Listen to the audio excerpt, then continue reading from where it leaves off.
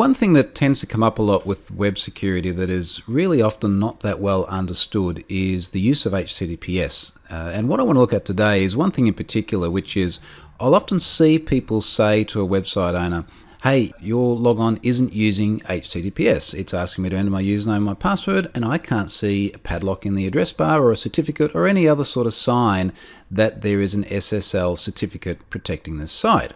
And the website owner will come back and say, oh yeah, but what we're doing is we're posting the credentials to HTTPS. Therefore, your password is encrypted when it's sent to our server. Now that's true, but there is a risk in the way that pattern happens. And in fact, to be honest, it's next to useless. And rather than just write something up about it, I thought it's better if we see it firsthand, and it's better if we see it firsthand against a site that follows this pattern. Now there are a lot of sites that do that, but the one that I'm going to pick here is Woolworths, which is a large Aussie supermarket chain.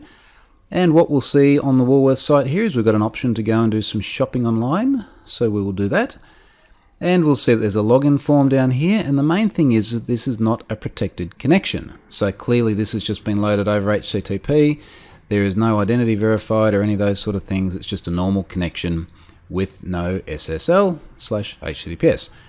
So what I'm going to do is let's log on. So I'll just enter my username in here, which is just my email address. Now I'm going to enter my password. And before I submit this password, let's just turn on the developer tools on Chrome so that we can see what happens when we post. So we're monitoring the network. Let's go down a little bit here and we will log in. Now, when we log in, if we go right back to the top of those network requests, we can see that there was a post request, and we have a look at this guy, and let's have a look at the headers. Now here is the URL, and you'll see that this is indeed an HTTPS address.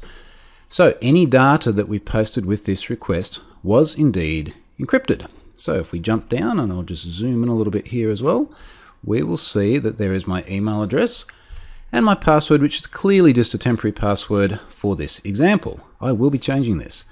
Now the point is that all of these credentials have been sent securely. And if we jump back out and we close this down, we will see that I am indeed logged in. Here's Troy's favorites.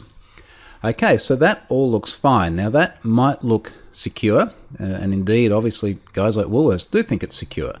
But there's a little bit of a trick. Now here's what I want to show you. So let's actually now just log out. Let's now go and try this again. And what I'm going to do this time is let me just enter my email address, and hotmail.com. Now what I'm going to do before I enter my password, let's fire up those developer tools, and we're going to see something a little bit interesting. I'm now going to enter my password. Now watch the network connections down beneath. You see that? Every time I'm typing a key, that key is being sent off to another website. And in fact, what's happening here is we can see, if we look at maybe this first request, every time I type a key, it's going off to this address just here, which as you'll see is hackyourself.troyhunt.com. So what's actually happening is that there has been a keylogger inserted into this page. And you'll see that as I started typing my password, and if you look at the first letters here, so we had P, @ S, S, W, so you know exactly what we saw in the form just before, it is being sent off. And it's being sent off to this little keylogger path on my website. And if we have a look at the parameters, we can see that there's a P, which is the key that was typed, password, which is the field it's being entered into, and a unique ID off the end of it. Now what's actually happening is that every single time I type the key, it's hitting that address. So what it's able to do then is say these are the individual keys that I typed into the field called password in the session, which is marked by this unique ID. So basically it is a keylogger. It's getting everything that a user is typing in. And this is exactly the risk with loading a login form over HTTP. Now I should be able to kill that and log in, and it should work. I'm back online. Okay, fine. So again, like the user experience without actually looking at the network requests is that everything is fine. My password was encrypted when it was sent to Woolworths, but it was kind of too late because it had already been caught by a keylogger and sent off to my website. Now I'm just going to log out and we'll see what this actually looks like in the source code. So if we jump into source, and we might zoom in a little bit and jump down to the end, we see right down the bottom here that this is the script that has been injected. And all it is it's just a keylogger JavaScript file, and there's a variable that's set here which gives it the path of where I actually want to do the keylogging. And in the blog post that goes with this video, I'll put in a little bit more info. But that's the point. Like, this is how simple it is.